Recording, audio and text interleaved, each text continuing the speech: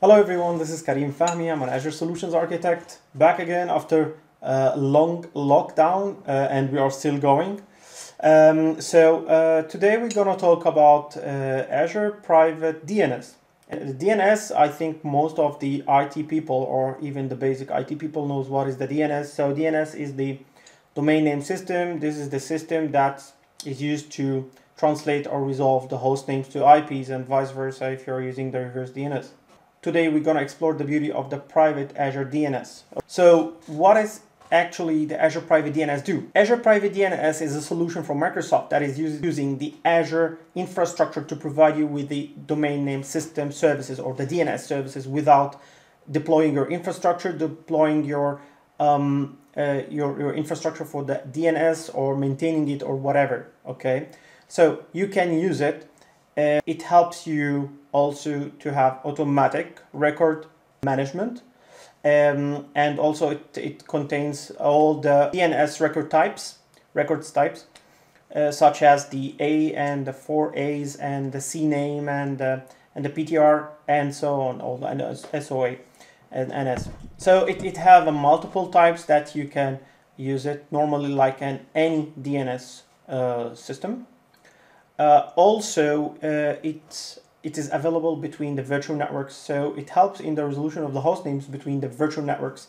If the virtual networks are already linked with this Azure Private DNS zone, so if they are linked with the same DNS zone, so they can see each other. So let's go and see our demo today.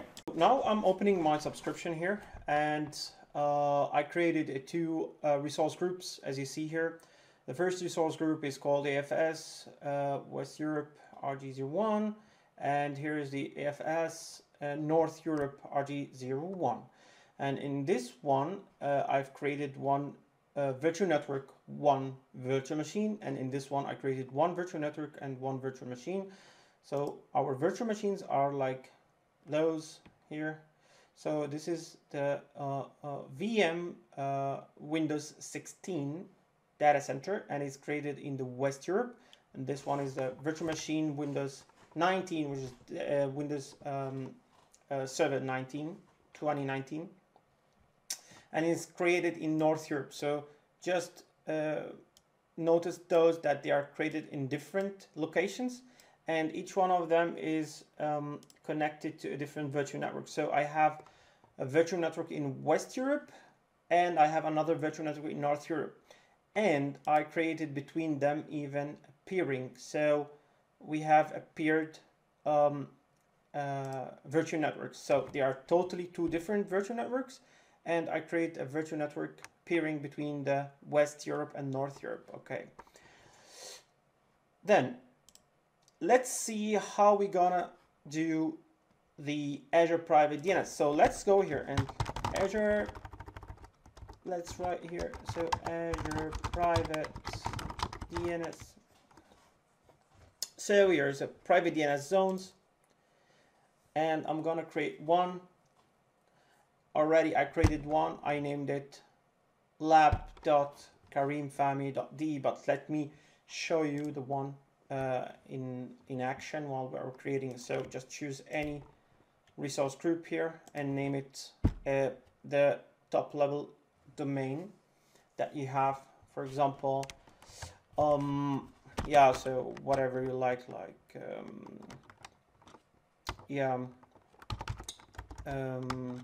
xyz.karimfahmy.de, for example, and then you create it, and it's really easy. It doesn't need anything to do. Okay, after it's being created, so you'll get something like this, and in this you already created your custom domain name. So I created mine, is called lab.karimfahmy.de. Please check your please take care about the parts and take care about the constraints and limitations while you're creating the private DNS zone. and this will be mentioned in the documentation that I'm gonna share later. So in order to start, you have to go for the virtual links here, virtual network links, and start to add the two virtual networks. So the first virtual network, so I'm gonna name it Vnets WE West Europe 01. This is connected to the West Europe virtual network that I created. And you see this part, enable auto registration. This is the awesome feature that I like it really so much. So when you enable this one and then press OK. Okay, so before this one, I want to show you something really awesome. In order to verify our work before we start creating the Azure Private DNS, I want to show you a couple of stuff here. So this machine, which is the VM Win16, contains an IIS server, and also you have to enable the ping because it's closed by default on the firewalls on Azure, on this one and this one too, on the Windows firewall. So for example, if I open the VM19 here, RDP, let's see, connecting, yes, and we're gonna put our password, connect inside, and show you here. Okay, so if we first, before we start anything on the CMD, to check to show you how it looks like before the Azure Private DNS and how it looks like after the Azure Private DNS.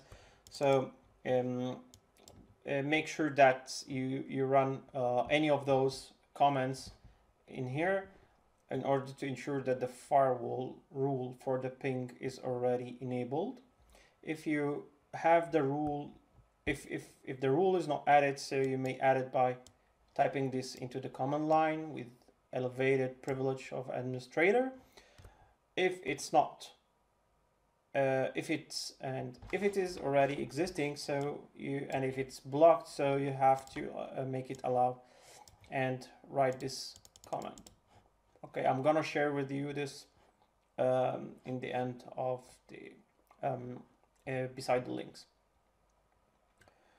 So I already enabled this comment, and now I can ping. So if I ping, for example, the first virtual machine with name like vm16.lab.karim Fahmy.d, for example, so it doesn't exist, it doesn't go. So one can ask me, hey Karim, why we couldn't ping the machine directly, like ping VM Win16? Why I should write the whole fully qualified domain name?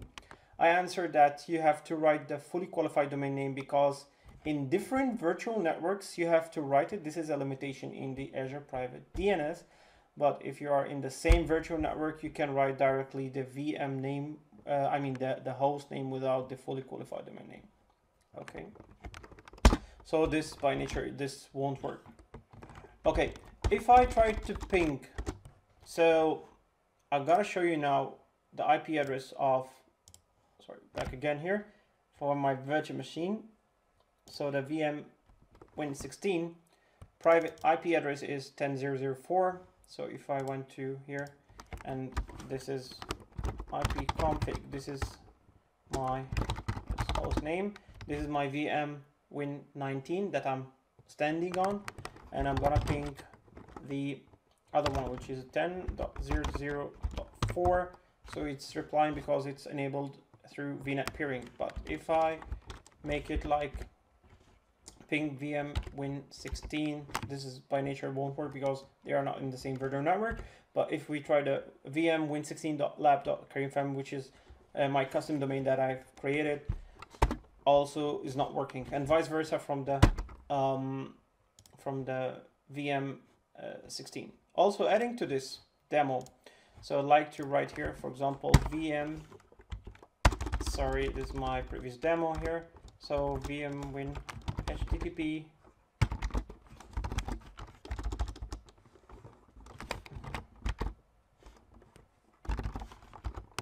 VM Win16 also.lab.karim.fahmy.de doesn't work. And if I write it alone, also 16.this, it doesn't work.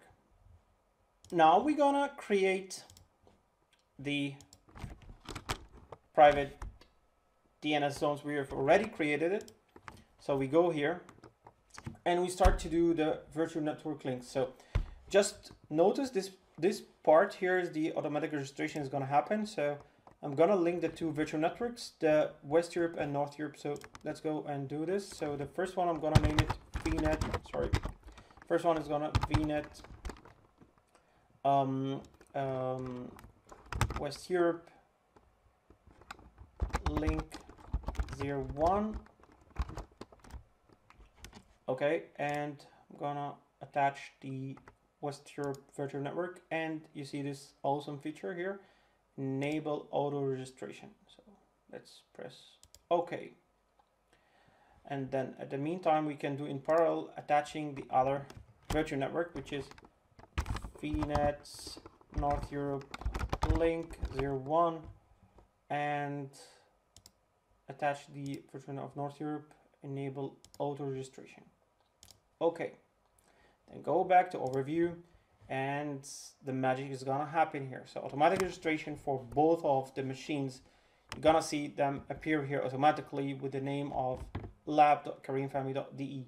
So if I press here refresh, just wait a while to explore. So the first link has been created successfully, the other one still in progress. So it takes a while, and you're just gonna find the VMs appear here. I mean the records for the air records for each one. So the first one has appeared automatically without any intervention from your side. So if you have a virtual network, you have like hundreds of virtual machines, and you need to register them with your own custom domain name. You can do this. You can do this easily, and even with multiple virtual networks.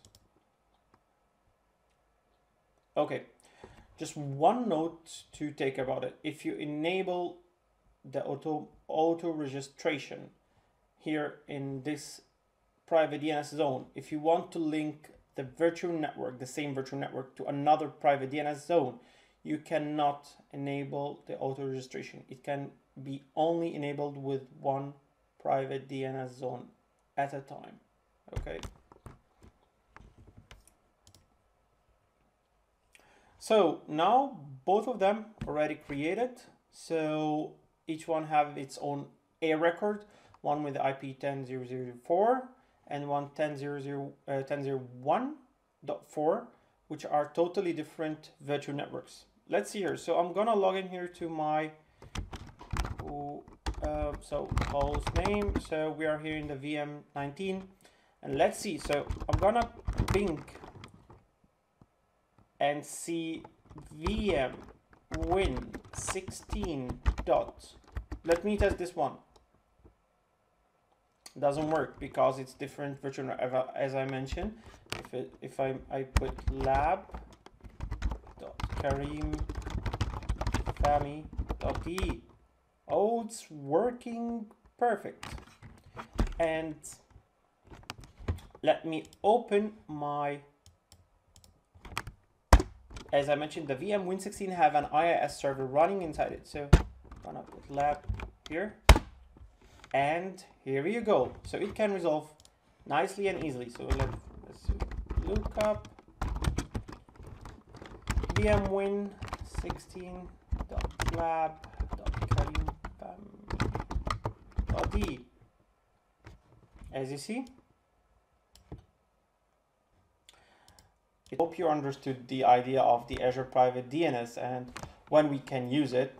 And as I mentioned, it's really easy and handy while you are doing your own migration projects to Azure, and you don't want to take care about or you want to have the hassle of having a DNS solution and maintaining its infrastructure and so on. Also adding to this, the best thing from the Azure, I mean the limitations from the Azure about the Azure Private DNS zone. So you can create you can attach virtual networks, like 1,000 virtual network can be attached to the private zone, the Azure Private DNS zone. And also you can create 25,000 records inside it. And I can also share with you a lot of I will share with you the limitations of the Azure DNS in order to have it into consideration while you are planning or designing your own solution on Azure. Thank you for watching and continuing our series for exploring more and more of Azure functionalities and features that would help you going through your cloud journey. I wish you stay healthy, keep positive, stay tuned, stay at home. Have a nice day.